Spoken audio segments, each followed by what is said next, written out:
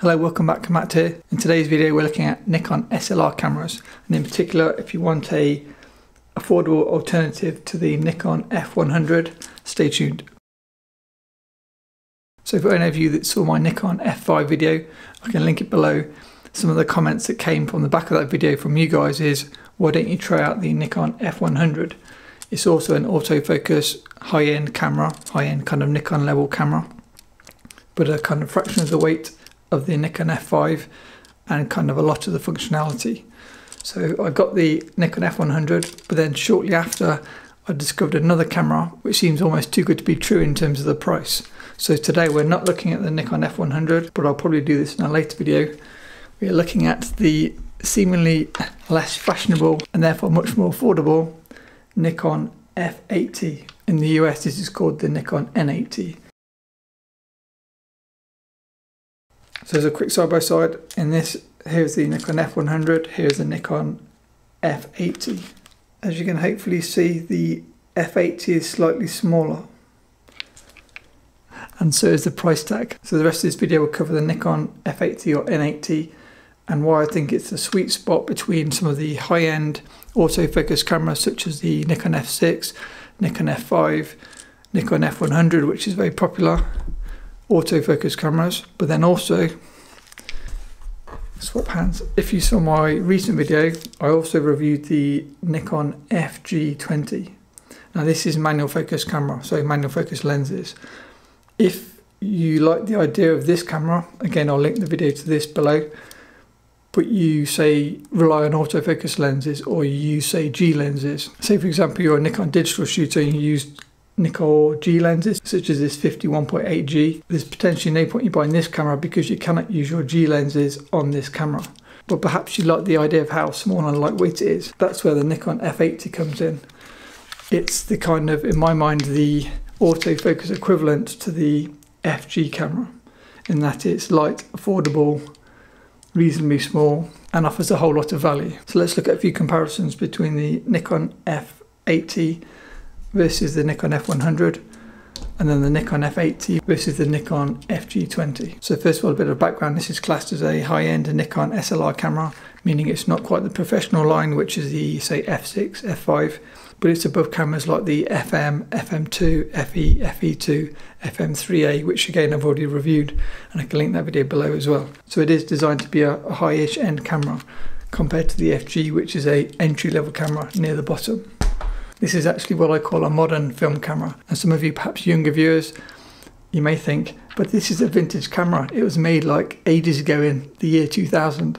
For me this is a modern film camera because I'm used to using 1950s film cameras such as my Barnett Leicas, Leica M3, cameras like that. So this is probably as new as it gets for me in terms of film cameras. And if you're used to using a DSLR Nikon, it's kind of such an easy transition from say a Nikon D800, which I've got for when I used to shoot Nikon, through to the Nikon F80. I won't go through every dial and button on it, but you can see from first glance, apart from the lack of LCD on the back, it is very similar to kind of the modern Nikon digital cameras. You've got the roll dial on the front, the roll dial on the back, the built-in diopter, your usual manual setting, aperture priority, shutter priority, program mode. It is literally as modern a film camera as you can get. So that may suit perhaps younger viewers that want a easy transition or use autofocus modern lenses. I guess talking of lenses, one difference between the F80 and the F100, the F80 works fully with the G lenses, Nikkor G lenses, Nikkor D lenses, but it won't meter correctly with the AI lenses, such as the AIS lenses, such as the one shown on the Nikkor FG-20 here. So bear that in mind. If you enjoy using manual focus lenses, you may be better off with a manual focus body, such as either the entry-level FG type cameras or mid-level FM, FM2, FE, FE2, those type of cameras. They are really nice cameras, but this is more for people that enjoy autofocus. And then in contrast, the F100 can be used with all the lenses, pretty much. So AI, AIS, D lenses, G lenses, it does it all. So one benefit for the F100. In terms of build, the F100 is a heavier camera. Without batteries, it's 785 grams. With batteries, 879 grams. 515 grams. With batteries, 613 grams. And are you ready? 440 grams with batteries. So the FG-20 is half the weight of the F100 with batteries, and it's 50 times lighter than the F80.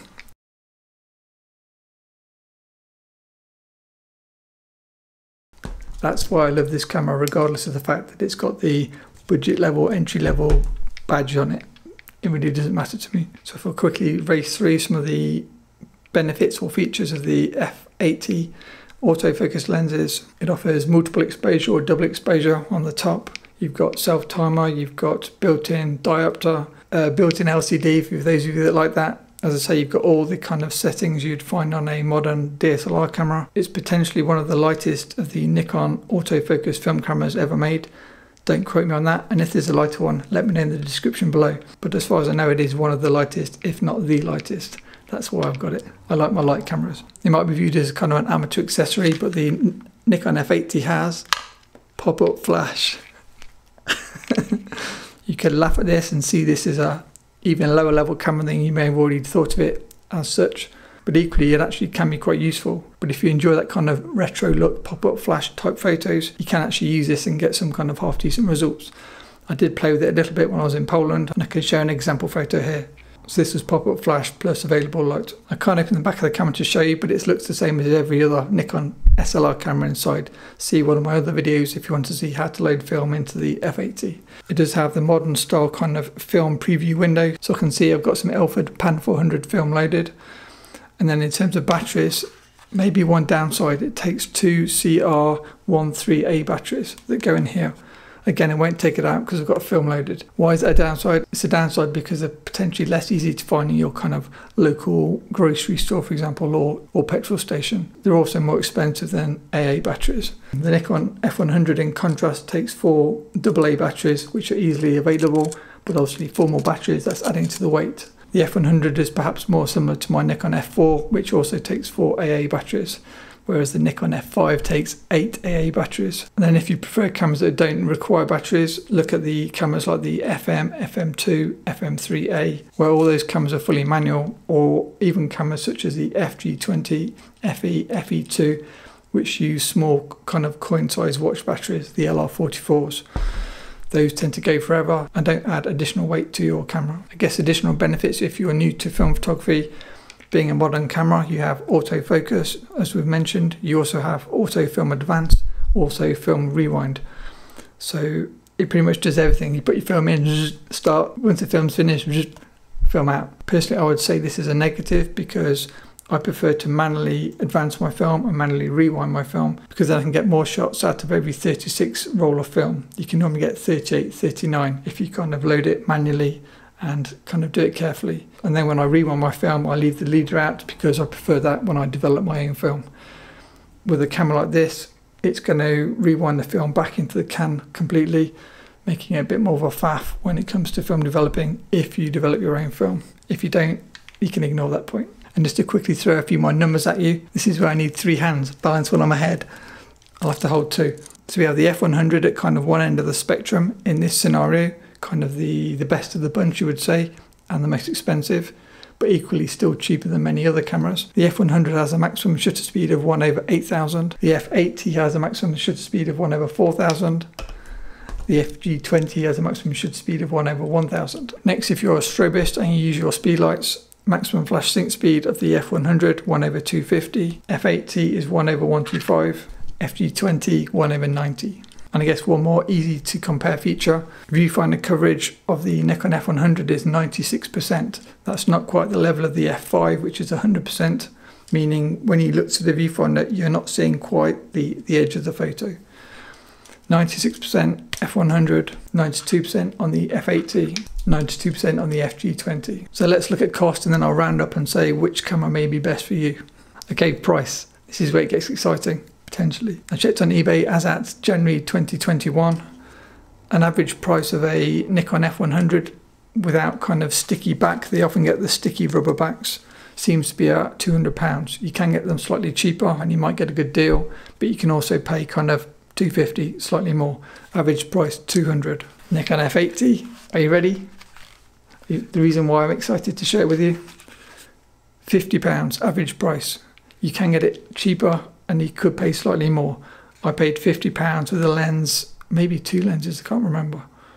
At least 1 lens and camera, I think it was really cheap. I think it was less than £50 with lens.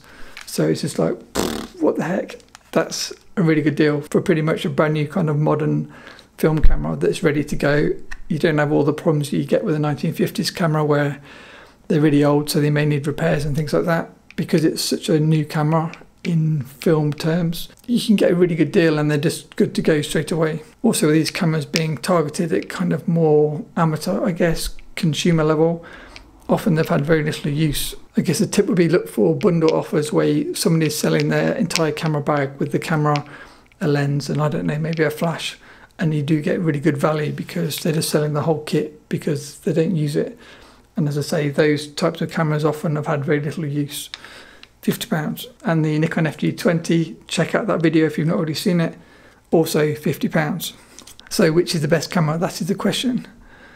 Now I'm going to try and go at this from the angle of a person that's probably likely to buy this camera.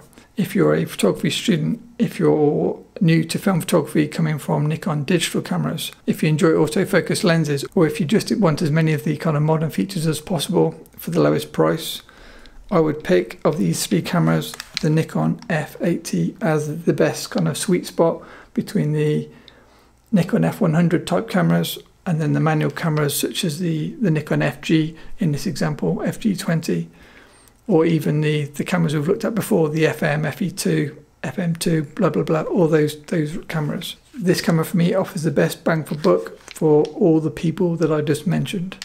But there is a but. If you're perhaps more advanced with your photography and you want something weather sealed and kind of a bit more solid, and you shoot a lot of film and you use a mix of AIS lenses, older lenses, and autofocus lenses, you may definitely want to check out the Nikon F100. If you want a review on this camera, let me know in the comments below and I'll put something together for you. So for more advanced people, the F100 is a really good alternative to the closer to pro level Nikon film camera type shooters. If however you love your vintage cameras and your vintage lenses, and especially manual focus lenses, this is my personal choice of these 3 cameras. I much prefer manual focus lenses and kind of the slower process of older cameras, I guess. I did use the Nikon F80 with the Nikkor 50 1.8G lens as seen here when I was in Poland, and I did shoot a reasonable amount of film, maybe 6 rolls of film with it.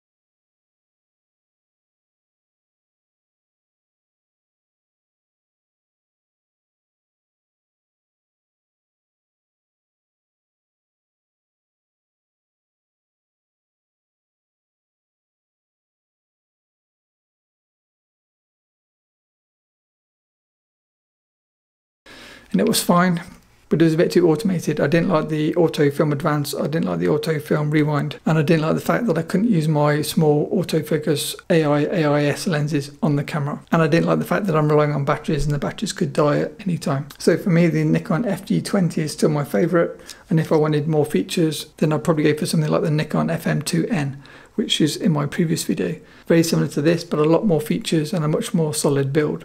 If I want a lightweight SLR option, I would take the FG-20. If I want a camera which may need to last me 3 months out in the field on a road trip, I'd probably take a Nikon FM2N for anybody that cares. And for anybody interested in terms of lenses, I'll probably take this Nikkor 50mm 1.8 pancake Japanese version, which focuses down to 0.45 meters. Feel free to subscribe if you want to see some Nikkor mount lens reviews later this year. So that's it. I think I've covered everything I wanted to say. The Nikon F80 really does offer great value for anybody looking for an autofocus, easy to use, as modern as possible film camera. But I guess for me personally, I'm a sucker for the vintage cameras. If you enjoyed this video, please hit the like button, and it helps the video get seen by other people, and hopefully other photography students that are trying to shoot some film on a budget may benefit from knowing about the Nikon F80, Nikon N80. Feel free to subscribe if you enjoy this type of content. If you are a Nikon F80 user, let me know in the comments. It doesn't seem that popular a camera, so it'd be interesting to know if any of you guys already do shoot this camera. And finally, a big thanks to my patrons. If you find you've already watched all my YouTube videos and you want more content to watch, perhaps head over to my Patreon. There's probably 150-ish unseen posts on there, which will keep you going if you want more content to kind of digest. Thanks for watching, and hopefully see you back here tomorrow. Bye.